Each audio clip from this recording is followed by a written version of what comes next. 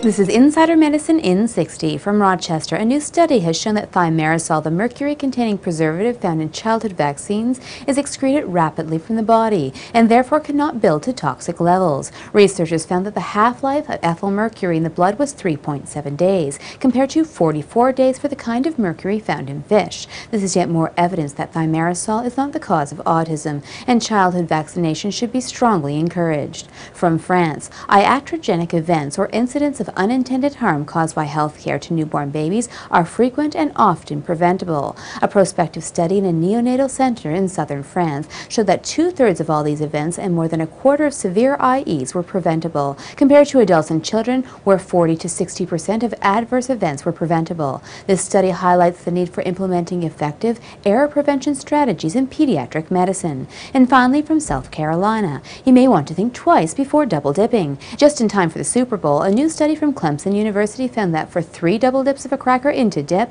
about 10,000 bacteria are transferred from a person's mouth into the remaining dip. According to researchers, double dipping is tantamount to kissing a person due to the transfer of saliva. For Insider Medicine in 60, I'm Dr. Susan Sharma.